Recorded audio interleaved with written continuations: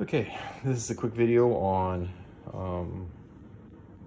putting snow tire chains on. This is a Carlisle 15x5, standard on my Cub Cadet snowblower. It's a 524. I know the 526 uses the same tire. Lots of guys seem to have it. These Carlisle 15x5s. It's a pretty common question out there on the internet, various sites. Do the Arnold, and that question is, does the Arnold, because it's hard to find chains for that you want a quality chain, you want a V chain, and why is that, by the way? So the V allows it to cut across these knobs, otherwise it would just sit inside here and you wouldn't get any bite, right? You want the chain out on the knob, so this V helps the chain cut diagonally across and stay on top of the knobs.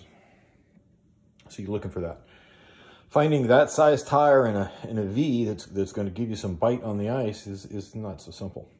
The Arnold 16x14.8 is the closest I've found, and I think the closest most guys have found from the questions I see out there. Will it fit? Will it fit? Well, will it fit?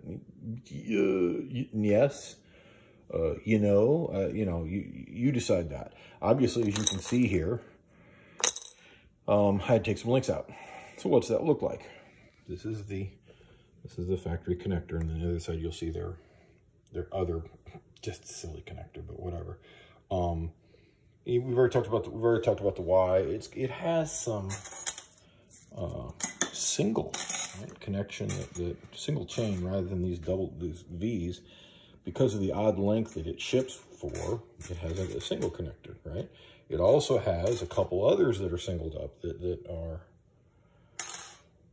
that don't give you this perfect double V all the way around. So I took that out, right? And I did it here at the end. So when it was all said and done, I had 5 extra links sitting around, and that's where obviously this was a single, right? Just stick it out, right? So now I'm almost perfectly spaced. I'm perfectly V'd all the way around. I am narrowed. I moved this connection here instead of the 3-link spacing that is standard, 1, 2, 3, I'm 2-link spacing here and here in one spot. I moved this tighter, and then, and that was just so I only had to make one cut on this side.